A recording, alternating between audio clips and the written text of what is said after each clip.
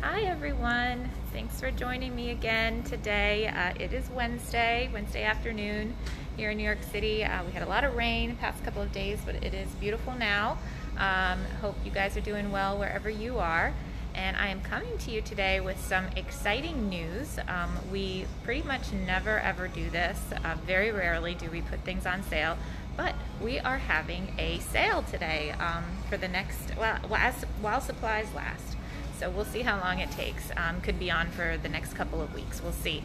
But basically, yeah, I wanted to share with you a little bit about what we are doing here in the store. So we are trying to completely rethink the way that we do business, just like everybody else is trying to adapt to the new normal. And what that means for us is we are revisiting our product selection, we're revisiting our displays, we're trying to make room on the shelves for new and interesting things.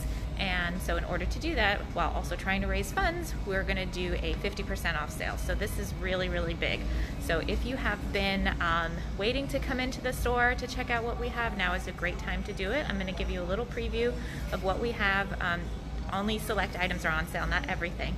So you'll see. I'm going to switch the camera around.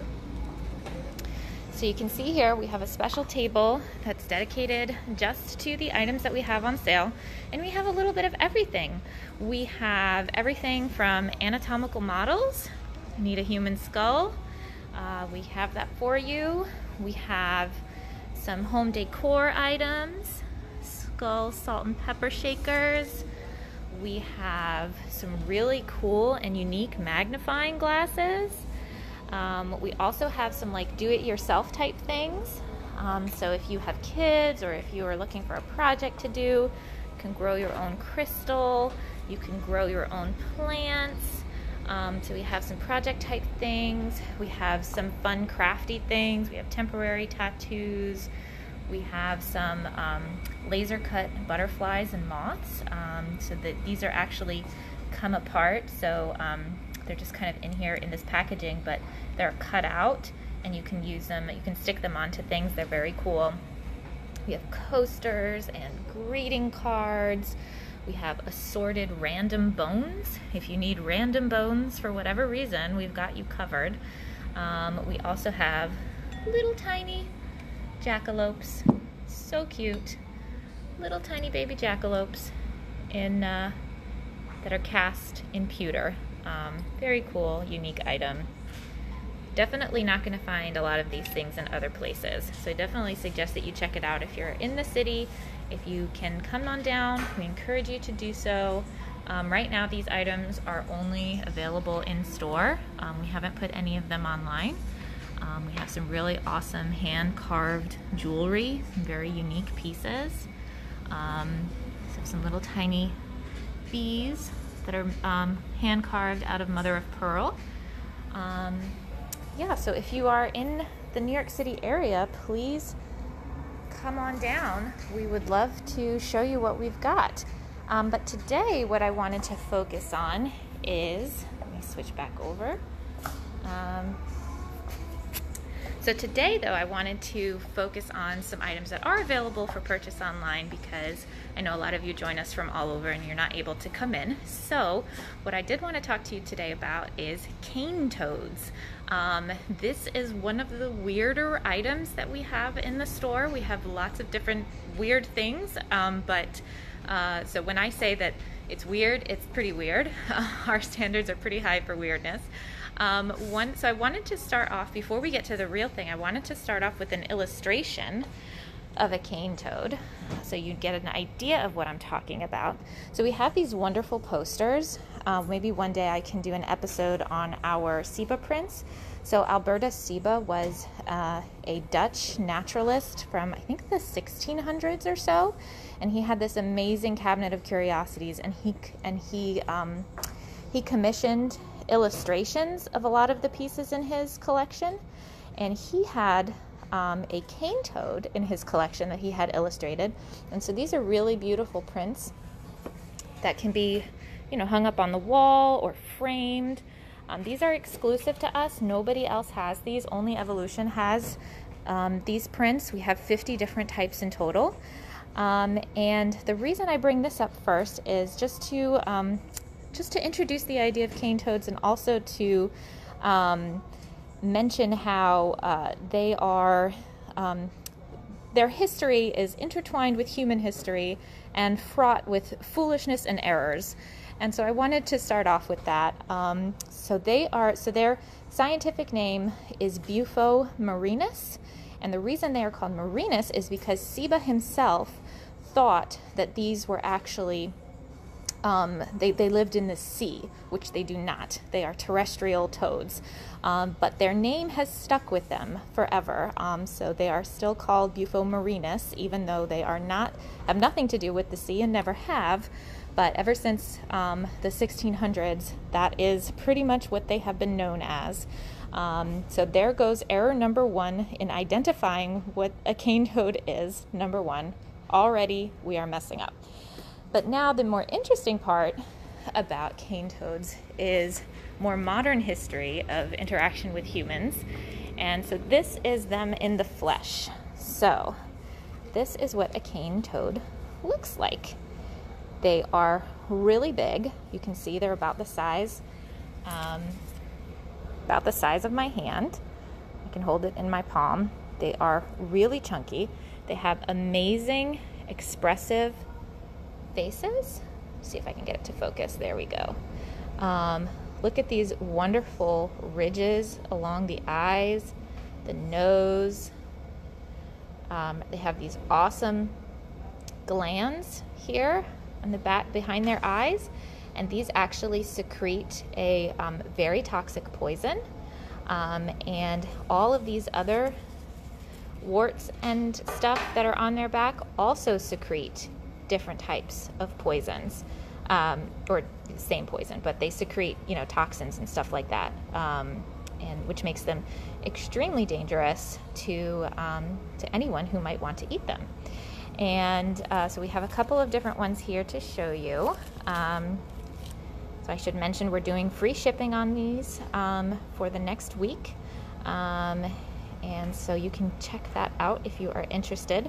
And so cane toads, as I mentioned before, are really a lesson in human foolishness. Cane toads are native to South America, and they were artificially introduced into Australia and the Philippines and other places in the Pacific because some people believed that they were really good at controlling an agricultural pest called the cane beetle. That's how they get their name, cane toads. And these beetles ate sugar canes, and it was a really big problem for agriculture. And so people thought, oh, these toads, they eat anything. They are extremely voracious. They will eat insects, of course, but they also eat small birds. They eat small bats. They eat small lizards. They are absolutely insatiable. They eat any and everything. They're also one of the few amphibians who actually will feast on dead flesh as well. So they not only eat alive things, they eat dead things. And so someone thought, oh, these would be great to help control the agricultural pests that we're having on the sugar canes. Let's introduce this worldwide. And this happened in about the 30s. These toads were introduced pretty much worldwide. And what happened is that nobody realized that the sugarcane beetles that were eating the sugar canes actually live on the top of the sugar canes, and the cane toad is not a very good jumper. So it was actually pretty ineffective on the sugarcane beetle. And so cane toads ended up just spreading out into the countryside and became an extremely invasive pest. And now it's become a huge problem, a huge ecological problem, especially in Australia. I just learned today that apparently there is this very cool, cult classic documentary called Cane Toads: An Unnatural History from 1988. I think it's available on YouTube. I am definitely going to watch it. It looks amazing. And it sort of documents this very strange, human interference in the introduction of cane toads into places where it is not supposed to be. And so cane toads are really destructive to their unnatural habitats that they have been introduced to because they eat everything. They are highly toxic. They reproduce extremely rapidly. They are very successful species in terms of evolution, and that's a problem. They're also really dangerous for dogs. Dogs are especially vulnerable to their toxins, and dogs will, occasionally, eat cane toads or try to bite them or lick them if they are around. So it's really a problem for both domesticated and wildlife in their non-native environments. And that's why we have access to so many cane toads, is because they are regularly exterminated because they are such an invasive pest species. So you can definitely look into that. There is so much about cane toads that is so interesting that I can't possibly go into today.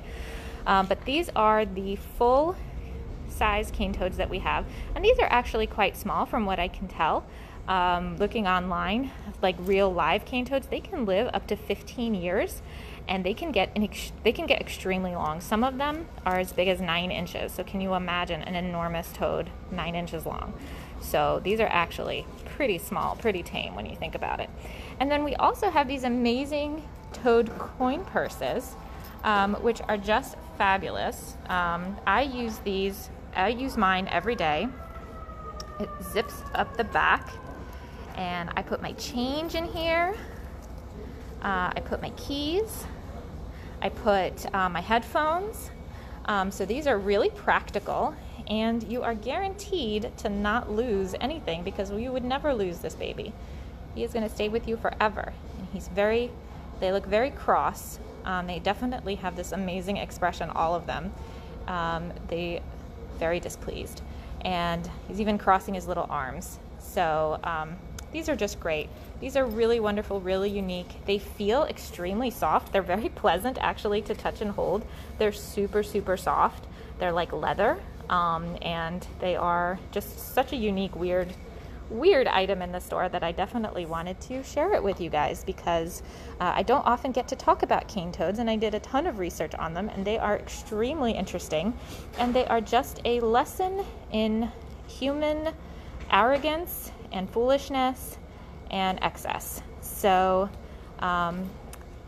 we deserve everything that we got with the cane toad, because they are, we really screwed the pooch on this one. So, just so much interesting history behind cane toads, and I thought I wanted to share it with you guys. So check those out. Switch the camera back. And yeah, so hopefully you guys enjoyed learning a little bit about cane toads. I know I did before I came down here to talk to you. I was reading up on it. You can really get sucked into it. I'm definitely going to check out that documentary, Cane Toads and Unnatural History, from 1988 apparently, and I think it's on YouTube. So check that out. Let me know if you find out any cool facts about cane toads, and I will see you next time. Bye-bye.